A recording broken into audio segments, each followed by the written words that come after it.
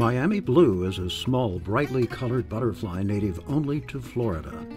Barely larger than a thumbnail, hundreds of thousands once commonly ranged across the southern peninsula south to the Florida Keys. Today, the story is entirely different.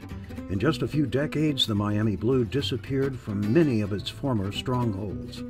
By the early 1990s, it had seemingly vanished from the state and was feared extinct.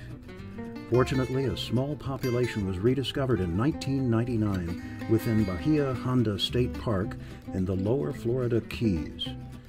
But with less than 80 individuals remaining, the Miami blue was now one of the rarest insects in North America, perilously clinging to existence. Happily, the butterfly received a helping hand. Acting quickly, the state of Florida listed the butterfly as endangered and launched an extensive conservation program. Led by scientists at the Florida Museum of Natural History, efforts focused on research, public education, and the establishment of a laboratory breeding program. Beginning with 100 eggs collected from the wild, the captive colony grew quickly. Like all butterflies, the Miami blue goes through a 4-part life cycle. Females deposit the tiny bluish-white eggs singly on the flowers or new growth of the gray knickerbean plant, one of only 3 known caterpillar host plants for the little butterfly. The slug-like larvae grow rapidly and are regularly tended by several native ant species. The Miami blue has specialized organs that secrete small amounts of sugar and carbohydrate-rich droplets, which the ants feverishly consume. In return for the plentiful food, the ants protect their plant-eating companions from roaming predators by patrolling the surrounding plant and aggressively attacking intruders. The developing larvae eat the tender vegetation and, within just a few short weeks, are fully grown. They stop feeding and often wander extensively before firmly attaching themselves to a leaf or twig with silk, and molt for the last time into a compact black pupae. About 10 days later, they emerge as beautiful adult butterflies. The same cycle is repeated throughout the year, yielding several generations.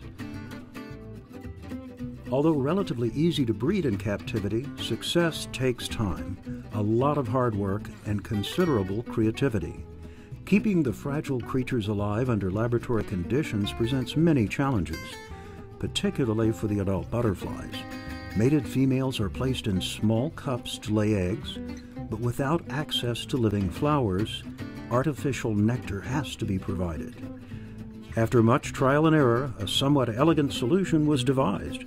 A cotton swab soaked in Gatorade was placed in each cup. This artificial flower could periodically be refreshed with Gatorade nectar using an insulin syringe. The solution enabled the butterflies to feed on their own schedule.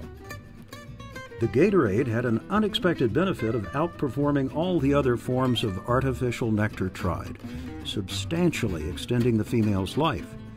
The longer a female butterfly lives, the more eggs she will lay. The captive breeding program continues to thrive.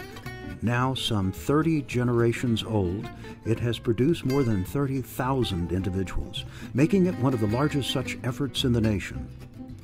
Field reintroductions and numerous additional research projects and educational initiatives continue, boosting the butterfly's chances for a full recovery. With the ongoing support from countless organizations and a little help from Mother Nature, there is good reason for hope that the Miami blue will again flourish in South Florida.